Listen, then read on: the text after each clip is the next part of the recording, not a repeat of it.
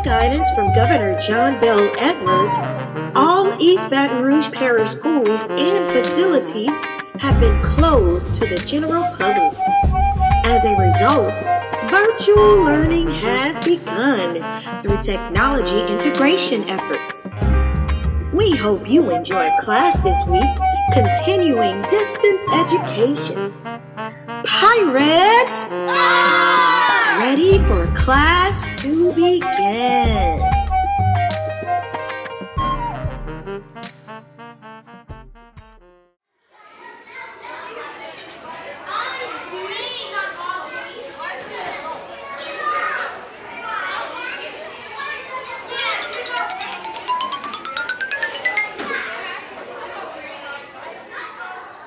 Hey guys, guess where I am? I'm back at school. I hope you're ready for today's lesson. It's gonna be great. I hope you enjoyed last week. We learned all about what is music and entertainment technology. This week, we are going to ask ourselves, are you not entertained? Which basically means that we're gonna ask you, what does it take for people to be entertained in general? There are a few things that we have to consider. There's another thing that we talked about on last week, which is called emotions. Remember, we learned that music is there through entertainment technology to cause you to feel. By the way, how are you feeling today? Use the emojis, and in the comment section, make sure you show us how you're feeling today, no matter how that feeling may be. We want to know about how you feel, and we care about you. So make sure you do that for Ms. Gibbs. Ready? Okay. I hope you guys are ready for your lesson today. We got some fun and exciting things to show you. But before we get started, let's do our fun chant. Here we go. Boys and girls all around, get your bodies ready now! Awesome job, guys. I hope you're ready for today's lesson. It's going to be exciting. Here we go. In the art of entertainment, it is received best when it triggers an emotion. Uh-oh, there's that word again. Emotion, meaning that there are triggers there to make you feel. It's there to invoke an emotion. What do I mean by emotions exactly? Nerd moment. Did you know that there are 6 basic emotions? 6. What are those emotions? What are those emotions? I'm glad you asked. We'll go through the list, starting with number 1 all the way to number 6. And then we'll go back and do something fun to make sure we remember everything about emotions. I hope you're ready to feel all of this learning today. I'm excited, and I hope you are too. Our first emotion is happiness. Our second emotion, sadness. Third emotion, fear. Fourth emotion, disgust. Fifth emotion, anger. Number 6, surprise. Okay, boys and girls, let's go through each one. When I call out the emotion, you make the face. I want you to feel exactly what it looks like. Show me in the comment section. You can use your emojis this time. Okay, boys and girls, let's see happiness. Show me a happy face. Let's see sadness. Show me a sad face. Let's see fear. Let's see disgust. What about anger? That's dumb on the beat. Show me a surprise face. All right, boys and girls, you did a great job. Give yourselves a big hand. You learned the 6 emotions. It was discovered a long time ago. Did you know that? That there was actually a study about emotions? That's why it's so important when you see it. Also, it's very important when you hear it. Isn't that something interesting? That you can hear something and it makes you feel a certain way? That's the science side of music. Oh yeah, give it up for it. I just gave you your first nerd moment and we did a great job. Let's learn more about emotions, but this time, let's do it in Spanish. Here we go. 1, 2, 3, 4. It's Spanish time with Miss Chavez. It's Spanish time with Miss Chavez. It's Spanish time with Miss Chavez. It's Spanish time. Clase. Hola, mis kids. ¿Cómo están? Hola, Miss Chavez. I am doing fine. How do you say I'm doing fine in Espanol? Muy bien. Muy bien. I love it. Muy bien. Ready to start? Yes, I am ready to start. But I want you to say it in Spanish. Los sentimientos. Los sentimientos. That means you're going to say about talking about the feelings. That means los sentimientos means the feelings. Los sentimientos. Sentimientos. Yeah, you're getting in there. Yeah, good. It's easy to say emociones because it's almost similar to Spanish, the emotions. Oh. So you can say las emociones. Las emociones. Oh, wow. Good job. I have a good student today. Yeah. Oh, my God. So you're learning quicker. Yes. So we're going to start with a few words because I have so many of the vocabulary words. So you're going to say contento. Contento is for males. Contenta is for females. Okay. And like you are happy. Contento. Say contento. Contento. Contenta. Contento and contentia.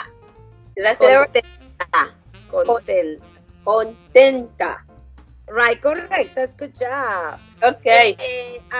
When you say contento in Spanish, we always speak in males and females. Okay.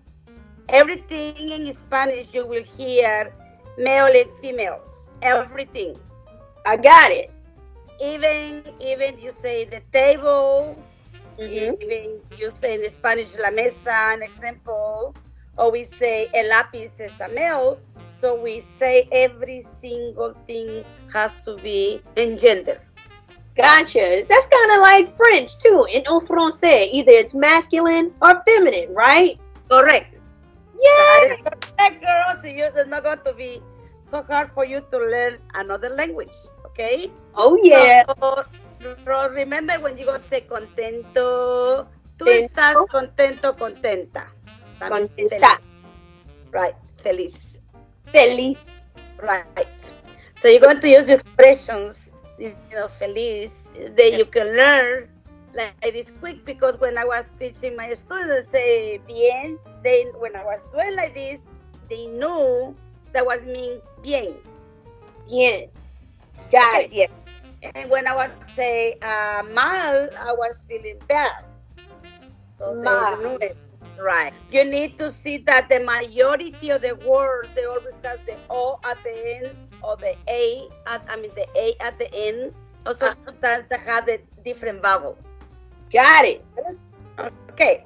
So that means I'm going to ask you this question. How you feel today? How you going to respond with that? Okay. I can't wait. So, if you would have asked me how do I feel today, I would say bien. Muy bien. Muy And what bien. are you going to say? What does that mean? That means contenta. Oh my God! Let's see what one of our core teachers is doing. Her name is Miss Darensburg. and she's a math teacher. Let's see how we can bring it all together. Oh, good morning, Pop Force. This is Mrs. Dansberg. I teach 4th grade math. Right now, I'm here trying to figure out a word problem. And I'm trying to figure out what strategy do we use to solve word problems. What strategy? I know. It's called RDW. And when we use RDW, we use that mainly for word problems. And RDW stands for read, draw, and write. So let me read this problem to you. Josh had 41 marbles. Peter gave Josh 24 marbles. How many marbles does Josh have in all? We just read the problem. But when we also read in math, we read to understand. And just like in ELA, when we read, we pull out key details to help us understand the text, just like we do with word problems as well. We need to pull out those key details. So looking at this problem again, one of my key details is Josh already had 41 marbles. Looking again, Peter gave him 24 marbles. So now I pulled out my key details to help me solve this problem. The next step we need to do is draw. What math tool I can use to draw? We can use many things to draw, but today the math tool I think I'm going to use is a tape diagram. In 4th grade, we love using tape diagrams. In order to use a tape diagram, it helps me separate and organize my work. So in my tape diagram, I'm going to have 2 parts. In those 2 parts, in the first part of my tape diagram, I'm going to represent 41 marbles. In the second part of my tape diagram, I'm going to represent 24 marbles. Now I have 41 and 24. Now I know in my tape diagram, I need to figure out my whole. That's the part that's missing. How many does Josh have in all? So I read and I drew my tape diagram. Now it's time for me to write. With writing, I have to write an equation and I have to write a statement. So, what's my equation? Looking at my tape diagram, knowing I have 2 parts, I know it's 41 plus 24. Now, I need to add those 2 together because when I have a part and a part, I need to add. 20 plus 40 gives me 60. And 1 plus 4 gives me 5. So 60 plus 5, that gives me 65. Oh, Josh has 65 marbles all together. Now I know I can write my statement because they want to know how many marbles does Josh have in all. I'm going to write that statement. We can just restate it. Josh has 65 marbles in all. I think I figured it out. Josh has 65 marbles! And all of it because we use RDW. We read our sentence. We drew a model for our problem. And then we wrote a statement and an equation. This is how you use RDW to solve word problems. Thank you so much, Pop Force Pirates. I enjoyed it. Good luck. Pirates learning every day. One mission, one team, one dream. Wasn't that a cool lesson from Miss Dansberg? Oh my gosh, I really enjoyed the lesson. Didn't you? She taught us all about RDW. And we even learned about word problems. Why don't you give Miss Dansberg a big hand? Woo-hoo! She did a great job. I learned so much today. Aren't you learning? And isn't learning fun? Make sure you remember a few things about our lesson this week. Remember to think about why a sound is there. What are you supposed to be feeling during that time? Also, think about if you want to entertain. What all will it take? What will you need to do? What emotion do you want your audience to feel?